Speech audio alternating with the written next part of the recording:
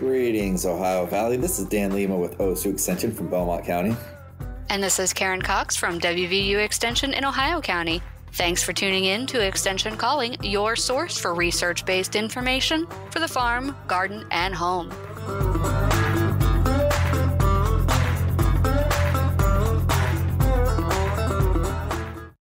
Greetings, Karen and the Ohio Valley. Greetings, Dan, and elsewhere. The other side of the Ohio Valley. Well, we do have to remember this show does spread out pretty far. That's right. So, and beyond. And beyond. Good morning, everybody, or good afternoon, or whenever it is you're listening to this. All right. So, yeah, we've been a little crazy busy lately trying to keep up with everything. 'Tis the season. But one of the calls we have been getting a lot, not to just jump right into it, there's been a lot of problems with shrubs in the area that have shown significant dieback after the winter. And so we wanted to touch on some of the potential causes for that dieback, starting with how winter happened this year. Yet mild but mean, right? It totally was mean. It just like threw you for loops every time you went outside. It's like, is it going to be hot today or is it going to be cold today? I don't know. I know. Yeah. And when it got cold, it got colder than it normally would at that time of the year, too. So, yeah, there's just, I don't know if there is a regular winter anymore. The rules have changed. The rules have definitely changed. Like it used to be, I guess February was always the coldest. Always had an ice storm in February without fail, because it always happened on the nights for the ag dinners. To be honest with you, though, an ice storm will happen when it's closer to freezing. But when it gets really cold, it gets really dry, and there's really not that much precipitation. But I guess maybe January would be coldest, and then February would be wettest. But that cold spell in December and those winds, I know it's been colder in the past, but those winds did a lot of damage, not only to trees, but smaller guys as well. And it just felt cold. I mean, wind is just a mean thing when you couple it with cold temperatures. Especially when you have leaves, because you get those dry winter winds actually have a desiccating effect. And so they'll actually suck the water out of the plants. And the plants can close up their stomates. The stomata. Yeah, they can close up their stomata. Yeah, it's one stoma, two stomata. Okay. Or maybe it's the other way. I thought it was Is stomates. it one stomata and two? Is it one stomata and one stoma? But anyway, they have these little holes on the bottom of their leaves that they use to breathe and let water vapor out, right?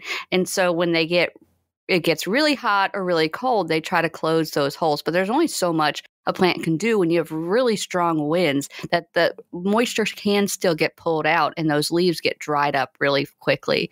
And so for plants that hold their leaves in the wintertime, they were really badly hit by that weird, super cold, super windy period in December. Yeah, they open up the stomata to let CO2 in, but they can't help but lose water at the same time. Mm-hmm. They have to photosynthesize. It's not really breathing, but like they got to live, so they got to make sugars. Right. But then you're always going to lose water. The only exception to that is, so usually most of these plants during the daytime, it's open because that's when the sun's shining. It's when they're working. And the CO2 comes in and photosynthesis happens. And man, it's just amazing, right? But in desert plants, it actually works the other way. I want to say it's cam photosynthesis. Man, I hope like my botany teacher isn't listening because I'm getting all this stuff mixed up. But I want to say it's cam. Yeah, it's cam photosynthesis. You're right. And with desert plants, you have the exact opposite. It'll compartmentalize the CO2. Like it'll open up at night, not run everything together, and then it'll close during the daytime because it doesn't want to lose all that water because water is kind of a very good commodity, very rare commodity in a desert. And it will use the CO2 that it siphoned up at night to photosynthesize with the light reactions. But it's desert plants. And if you're not a desert plant, then you got to take the good with the bad. Well, and there's another kind of desert that a lot of people don't think about. Deserts aren't always hot. There's the tundra, right? And that is basically a cold desert.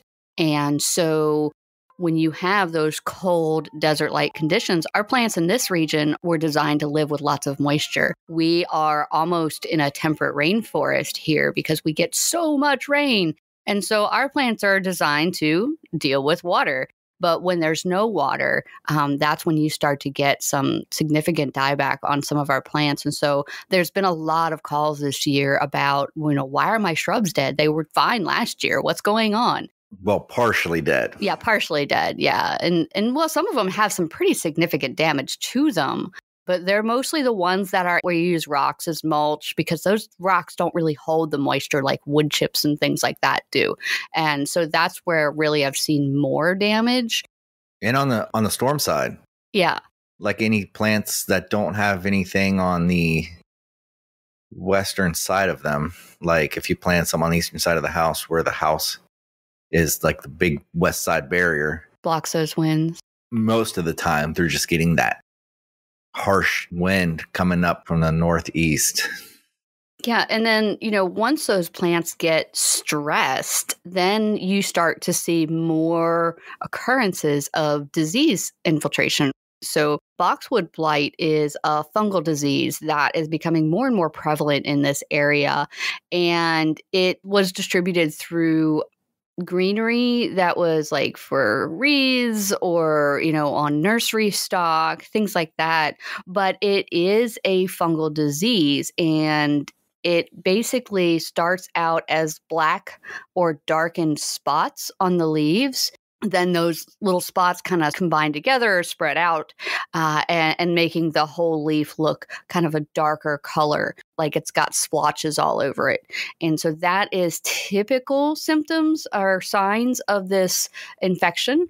The streaks can actually go down onto the stem. So if you're seeing this on your boxwood, it is potential that it has boxwood blight, but we can't confirm it unless we have a sample. So if you think that your plant is experiencing symptoms of boxwood blight and not winter kill, then you want to make sure that you take a sample and send it into your local university or privately run pathology lab so that they can run those tests to make sure, because you can't treat something that unless you know what it is, right? And so it could be something else. It could be a virus that's impacting your plant. And if you're treating it for a fungus, you're not going to have the effect that you want, right? You're just wasting your time and money. And so it's really important for us to identify what is wrong with the plant. Our plant pathology lab for extension in West Virginia is an amazing group of people. And, they can go through and they process thousands of plants. It's amazing. They are really hard workers, and they can figure out what's going on, and they'll tell you what the disease is, if there is a disease, or potentially if it is environmental. And so you do have to fill out the application form completely, because we need to know, is it just affecting one little part of the plant? Is it affecting all the plants in the neighborhood? How are the symptoms showing? Because usually if it's affecting all the plants in the neighborhood, it's environmental. And that's when you get back to that winter kill issue that we were talking about earlier, where they just dried out over the winter and couldn't come back. And, they might still come back. There might still be some starches in those roots that'll help restart the plant. Depends on what kind of plant it is. But if it's just in one little patch, then that's more indicative of either an injury, insects, or a disease. Right. But we did have a lot of environmental damage. And with environmental damage, sometimes you'll get these diseases that, you could have your boxwood for 10 years and you're like, how come it's never happened before? But a lot of these fungal diseases are opportunist. So they'll infect the plant as a secondary injury to an environmental stressor. So like the plant's weakened by the cold spell, things are damaged, bark is chipped, and a disease can affect the the boxwood. I'm trying not to say box elder because I was doing that before. That's a very different plant. So the boxwood is a small shrub. The box elder is the big tree. Small tree, but okay. Small tree, bigger than the boxwood. Yes, bigger than a boxwood. So there we go. It's all relative there. But you could have that boxwood for a decade plus. Those little shrubs are pretty hardy. Mm-hmm. And you're seeing these symptoms that you've never seen before. And you're like, why hasn't this disease happened before? But again, it got so cold in December and the temperature dropped so fast and the winds just dried everything out. It could have killed a section of it. It could have killed like the buds that were in the storm side, like I was saying before. But maybe it didn't kill the whole thing. And most likely it didn't. So, what we were talking about was some ways to remedy the environmental damage in this case is just like a light shear of the dead leaves and try to get that light penetrating and maybe get some buds to come out again. But it might be a little early to just say, heck with it, I'm getting something new. But if you are replacing these boxwoods, it's good to go with the newer varieties. Newer varieties tend to be hardier. If you are looking to replace boxwoods, ask the nursery about new varieties. Ask them about more disease resistance because, they try to improve things as they come out. So if you are replacing something, try not to go with the old one because there's usually newer and better things. And that's just, selective breeding for the problems that have come about. Right. And a few of the most resistant varieties for boxwood blight would include the Baldwin, Golden Dream, Green Beauty, National, and also there's a couple other ones that are tolerant, Winter Gem, Green Gem. Those are just a few examples. There's a few more out there, but there's a great publication from Purdue Extension on boxwood blight that will give you a good listing of resistant cultivars. If you are looking to install some boxwood, it's a great read. It's Purdue Extension Boxwood Blight from their Plant and Pest Diagnostic Laboratory. But also, anytime you're buying any plant, you want to make sure that you're buying it from a reputable nursery so that you're not getting potential diseases. So they'll be scouting and they'll make sure that they're using good, clean plant stock and things like that. But even then, even if you've bought it from a reputable nursery, you want to isolate that plant when you get it home, especially if you're putting it in and amongst other plants that could carry the same disease. So Pachysandra and Sweetbox also can carry this boxwood blight or be affected by boxwood blight. So if you're bringing home a new boxwood, don't put it in immediately. Give it a couple of weeks maybe just to check it out. Look for any insect or disease problems on the plant before you put it in with other plants that could be impacted by something it's carrying. Yeah, and with that, try to replace the mulch too, because the mulch is a good inoculant for a lot of these fungal diseases. So yeah, if you had a blight, take out your boxwoods before and you put in it, you do your homework and you get one that's a little bit more disease resistant. Resistant does not mean immune. Yes, exactly. Just throwing that out there, No, that's good. But it'll help. And try to get new wood chips, because those wood chips could be a source of inoculum too, because fungus does like to break down organic matter. Wood chips are very organic. Right. And the odds of you picking out every single little tiny boxwood leaf that fell that has the spores on it is going to be really difficult without taking out all of the mulch. So that you do want to do some really good sanitation when you are removing a plant that has died from a disease, especially if you're going to put a similar plant back in its place. Yeah.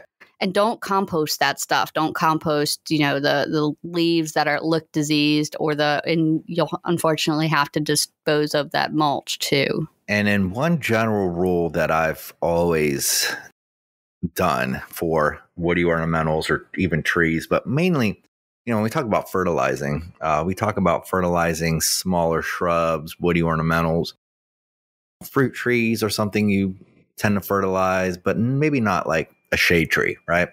So you got roses, you have boxwoods, not box elders.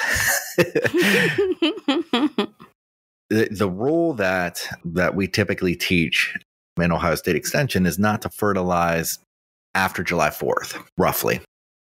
So in July, because what you're doing is, we're talking about going into winter. I know you're like, Dan, it's summertime. Like, what are you talking about going into winter? There is a circadian clock, just a cycle that the plant goes through. And a lot of times fertilizing late in the summer, going into the fall and the winter, what you'll do is you'll have stimulated the plant enough to start growing, and then it doesn't get as hardened off for the winter, and you might get more of that environmental type damage. So grass is one thing, but woody shrubs have to harden it off to overwinter. And a lot of times the rule is after July 4th, don't dump the fertilizer on there. With roses, you get that high phosphorus fertilizer, and it does stimulate flower production, but that's done May, June, not late in July, because that's when, you'll get too much growth, and then you'll have those canes die back further than they normally would, unfortunately. Right. It's just like we've talked about in the past when you're looking at a pesticide application for a woody perennial that you want to remove, be it poison ivy or tree of heaven. You want to make sure that you wait long enough for the cycle to shift gears, where it's no longer pushing out new growth, but instead now it's starting to store up for the winter. And so it's the same kind of concept that's at play here, where you're looking at making sure that you keep that directional flow where it needs to go. So if you give it a high dose of fertilizer in July, when it's starting to shift that directional flow, it's going to go, oh, wait, it's still time to grow. I'm going to keep growing. And it's not going to shift in time to do what it needs to do to harden off, get those buds ready to be hardened off, get them glazed over, get all of those protective measures that are put in place to start building those walls that cause the leaves to fall or change colors and, all of that stuff. It takes time for plants to do that. And if they get that nice boost of growth, then you don't have that result. But even going back to the spring, when you're fertilizing your woody plants, and you can fertilize shade trees, you've really got to watch that nitrogen, because you don't want to give them that super boost where they're going to grow really fast and have a lot of exposed soft tissue. Those new branches don't have the protections that the older growth has. And so even 1-year-old growth has more protection than, that new growth that was just, hatched out of its bud, a new baby growth, because that's where you get a lot of disease problems. And so when you're fertilizing trees, always use, or woody plants in general, always use a slow release nitrogen fertilizer so that it just gives a little bit over time. You never want to give it a lot of nitrogen all at once, but also you don't necessarily want to focus on that nitrogen side of things. Nitrogen's great for growing leaves, but when you're looking at your woody plants, you want good structure, good strength, good root production. And so that's when you're leaning more towards your phosphorus and your potassium. Right. And the thing about phosphorus and potassium is that they linger, they stay around. Mm-hmm. So if you have those levels built up enough, you technically don't need more because the plant has enough. And how do you know what those are? You do a soil test. I was going there, Karen. Well, you got soil test. And look, I mean, you'll end up saving money if you think your tree needs more nutrients. Let's say like it wasn't as flowery and showy this year as it was last year. So you're like, man, it must be hungry. I need fertilizer. You spent all this money on phosphorus and potassium when what really happened is a late frost killed all the flowering buds. So it had nothing to do with fertilizer. Well, that $12 soil test is a lot cheaper than like the $30 of fertilizer you got. Mm-hmm. And plus it can help you open your eyes to what those other potential problems could be. Okay, well, I know it's not nutrients. My tree has access to nutrients. What else could be going on? And that's when we start investigating and looking a little deeper, looking at the root flare? Does it have any damage to it? We start looking at broken branches and limbs, maybe poor pruning in the past where pathogens could have gotten into the tree. You look for bird damage, like are the sapsuckers really having at your tree? And unfortunately, once a sapsucker family has decided your tree is lunch, then they keep coming back and it's really hard to dissuade them. But typically they're going to pick a tree that's already starting to decline anyway. And so, nature knows things and we need to pay attention to what's going on before we just start throwing chemicals at it, because chemicals aren't always the answer. And the wrong chemical can actually make the problem worse. And that goes for whether the chemical kills things or whether the chemical is a fertilizer and helps things. Mm-hmm. And that's exactly right. You can kill something just as fast with too much love. This is so true. This is so true. Ask people with houseplants. Well, I water it 14 times a day. The soil's never dry. I don't know why it's wilting. And just so you know that we're talking about overwatering of houseplants, which is the number one killer of houseplants. So if your plant looks like it's wilting and you're watering it a lot, stop watering it. Yeah, and you're like, why though? Why does it do that? It'll close off those roots just to get the water out.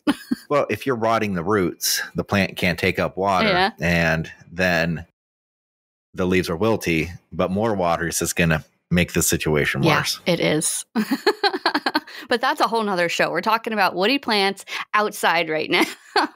Yeah. All right. So here's another thing that we're looking at when we're talking about woody plants. Woody plants live a long time typically, especially if they're put in the right place and given the right care. But as we are looking at these weird temperature shifts, these weird winters, these weird summers, like this week, it is going to be 90 in the day and 50 at night. It's like, okay, sure. And dry as a bone. Yeah, and so dry. And so when you're looking at adjusting your future landscaping, you want to think about, okay, we're watching I don't know. I don't want to say biome, but the ecosystem. I don't know. We're watching the weather from the south move up north. And so we're getting warmer, we're getting drier, but with more frequent storms.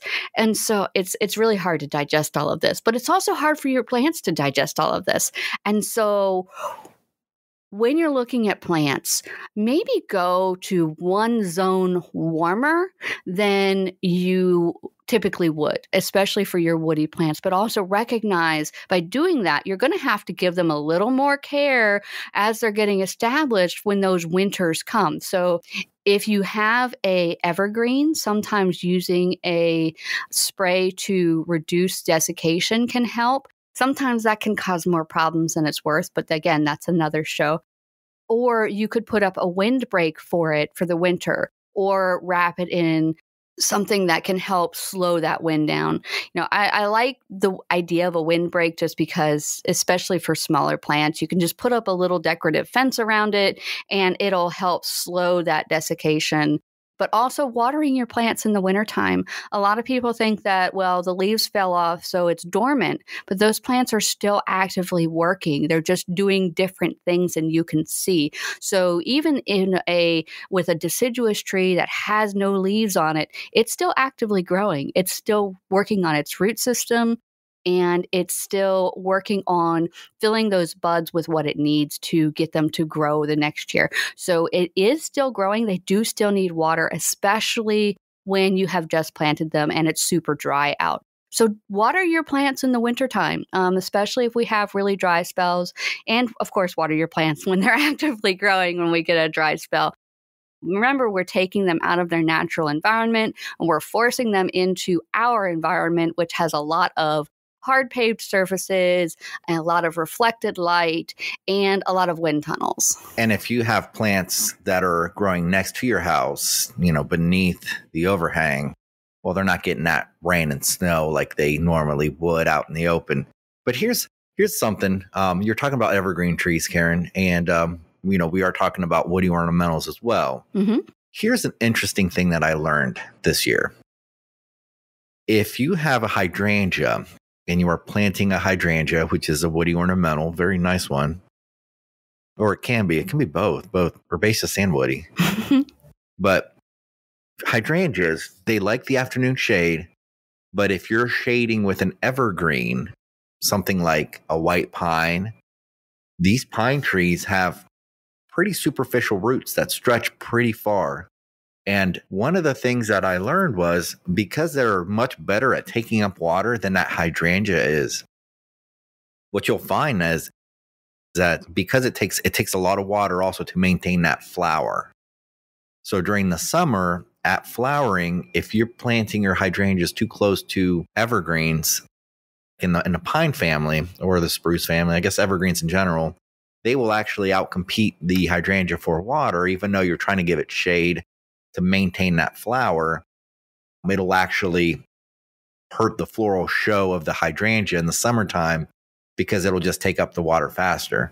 So it's just another thing to keep in mind, is, hey, if that's the best spot and you're going to have to deal with it, then you have to deal with it. There's never a perfect solution. There's very rarely a perfect solution. Keep in mind that trees use a lot of water, and part of the water that they use actually works to cool the environment surrounding them through transpiration. They pull the water out of the soil and they leave it up in the atmosphere, and it pulls the heat up with it and helps to cool our surroundings. And so yes, trees use a lot of water, and that's great for our area too, because you think about, one tree pulling up 500 gallons of water here, and you think about, well, what if that tree wasn't there? And so some people, when they cut down a tree, they find out that, oh, now their yard is wet because the tree is no longer removing all of the water from those heavy clay soils that don't drain really well. And so it's a balance, right? We have to have that balance. And like Dan said, there's no perfect solution, but by knowing the needs of the different plants around us and the impact that we can have on them, we can all have healthier plants with better success, right? Right. Thanks for listening to Extension Calling. This show is a collaboration between OSU Belmont County Extension Educator Dan Lima and WVU Ohio County Extension Agent Karen Cox. If you'd like a transcript of this show, contact us at the office. Also, let us know if you enjoy the show by ranking us on your podcast app.